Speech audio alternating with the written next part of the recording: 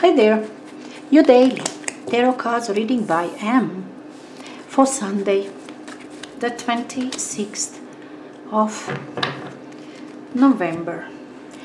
Okay, we have Seven of Cups, the Tower, influenced by Ace of Cups. Beautiful Ace of Cups. There is offer, there is offer of love, offer of friendship, some sort of offer or possibility which is supposed to make you happy. This is something which could be maybe some person, maybe some situation, maybe something which just appeared just now around, and it seems so promising. Okay, could make you happy, could make your dream come true, and there you were dreaming. This is Sunday, proper Sunday. I really like this Seven of Cups coming on Sunday. This is your daydreaming, and you are daydreaming because of this opportunity, because of this possibility, because of this person. Something is out there which is supposed to make you happy. At least you are perceiving it like that. This is happiness, this is love, this is beautiful. Something is possible out there like that, and you are today on Sunday dreaming a lot about it.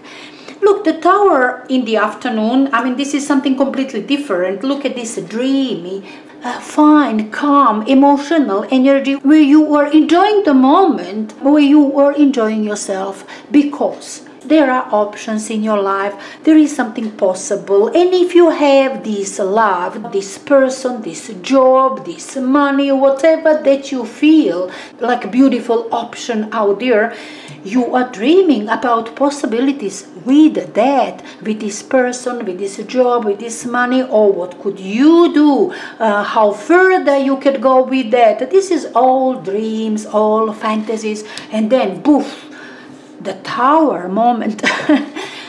I think it's just not connected. Maybe just somebody is coming, tries to, I don't know, breaks your dreams away to wake you up. This is rude awakening. Okay, wake up, you're dreaming, that's never gonna happen, you silly, you so-and-so, this is the real world, this is the thing, this is something, you see what I'm saying?